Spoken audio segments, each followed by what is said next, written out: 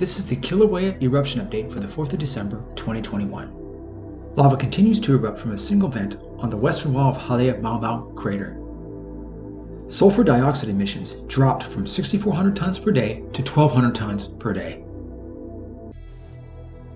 As of the 3rd of December, the surface of the lava lake is 809 meters above sea level, which means the lava lake has risen 65 meters or 213 feet since the 29th of September 2021, the beginning of the eruption. Also, 34 million cubic meters of lava erupted since the eruption started. That white bird there that's flying over the lava lake is called Koa'e, or the white-tailed tropic bird. They breed mainly in Hawaii and Midway, and their populations are stable.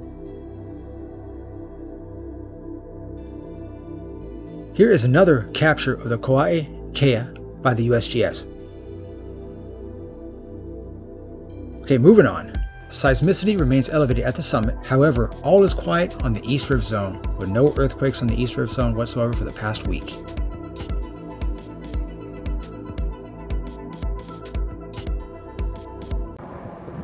The U.S. Geological Survey also captured this spectacular view of the lava pond inside the west vent.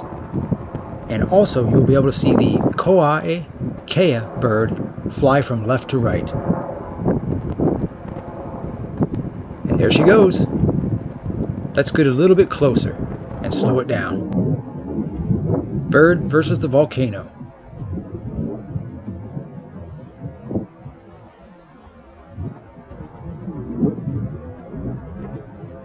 And let's get a little bit closer. There it goes. Right next to the lava pond. Actually, it's not that close. It just looks that way because it's a zoom lens. It's probably about at least a few hundred meters away from that active lava pond.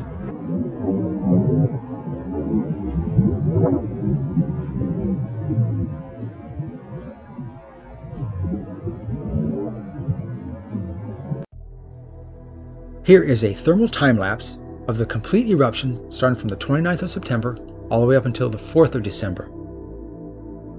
The west part of the lava lake contains the primary active vent, and in fact that is the only vent that is currently active inside the lava lake. The eastern part of the lava lake, however, started to crust over. However, under the cool crust, it is still molten. As you can see, there's a bunch of squeeze-ups on the outer edge of the lava lake, including the eastern part of the lava lake.